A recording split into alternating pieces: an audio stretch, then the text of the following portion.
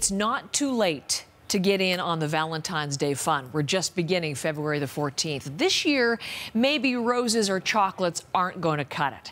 There's a whole new trend in Valentine's gifting that we're learning about today. We're going to have some fun with a couple of guests. 2 different locations, 2 different facilities with furry or, yeah, I guess furry friends primarily. Let me introduce you to guests in Vancouver and El Paso, Texas. On the right, well, let's start on the left of your screen. Sarah Borrego, who is in El Paso, Texas for us this morning, the event coordinator at the El Paso Zoo. Good morning, Sarah.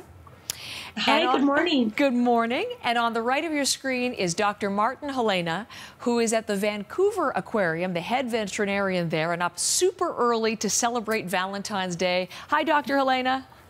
Hi, good morning. Well, happy Valentine's Day to you both. And Dr. Helena, you get to start. What are you doing in Vancouver at the aquarium for Valentine's Day? Well, what we've done is we've taken our virtual gift shop and kind of added a few Valentine-specific gifts that people can purchase for their loved ones. Okay. That includes a sea otter treat, a Valentine sea otter treat. Okay, explain that one. That's the one I'm really interested in.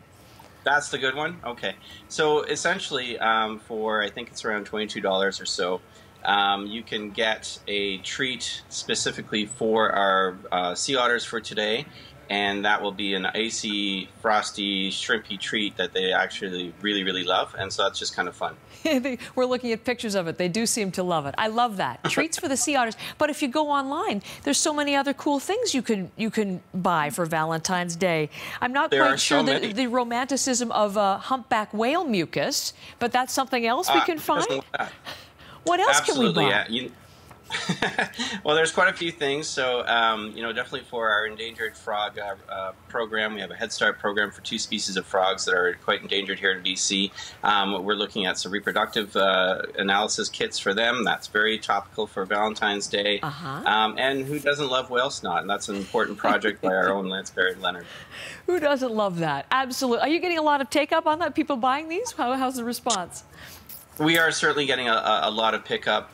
People are having a lot of fun with it. I think, you know, in addition to trying to raise some money for us, it really is highlighting some of the really big conservation programs and research programs and rescue programs that we run. So people are getting some awareness from that, too. It's working out very, very well. Okay, so that's kind of the happy range of things on the spectrum. We turn to Sarah because things take, they take a dark tone in the El Paso Zoo. What are you doing, Sarah?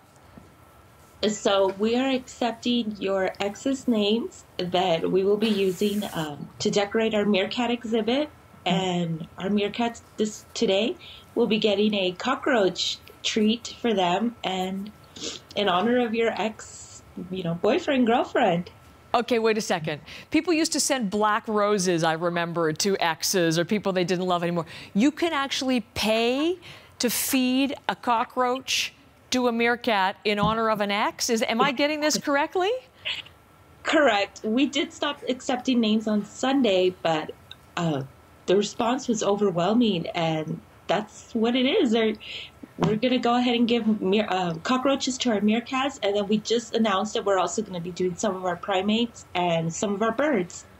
Cockroaches all around. Why? Because you had such a good response? People wanting to get at their exes this way? Correct. We wanted to spread the wealth, spread the love, and spread the love, spread the opposite of love, I think. But we're going to bring this up on. Is this how you're decorating the displays? If we bring this up, we have hearts with names on little graphic. Yeah. So there's graphics of the cockroach with names as people have purchased 42, 43. I'm looking beyond 50. How many did you sell? We're probably around 6,000 names. Okay. Nothing says love or I no longer love you than more than feeding your ex's name to a meerkat. That's fantastic. So, Dr. Hulen, you got to get in on you got to, branch out for next year in Vancouver. You got to bring this side in. What do you think of what El Paso is doing? Listen, no kidding. Those guys, El Paso, you guys nailed it this year. Hats off to you guys. And we're thinking maybe urchins for the otters next year, and that might be equivalent.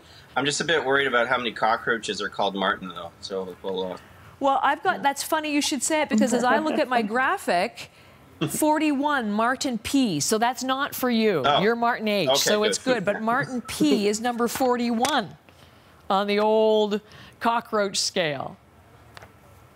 What do you think of Vancouver? You're good. You're good. All right, listen. I love you like no other. That's what they're saying in Vancouver.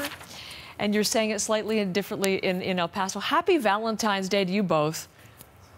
Thank you very, very much. Happy Valentine's Day. So much fun to have you there. Yes, Thank you.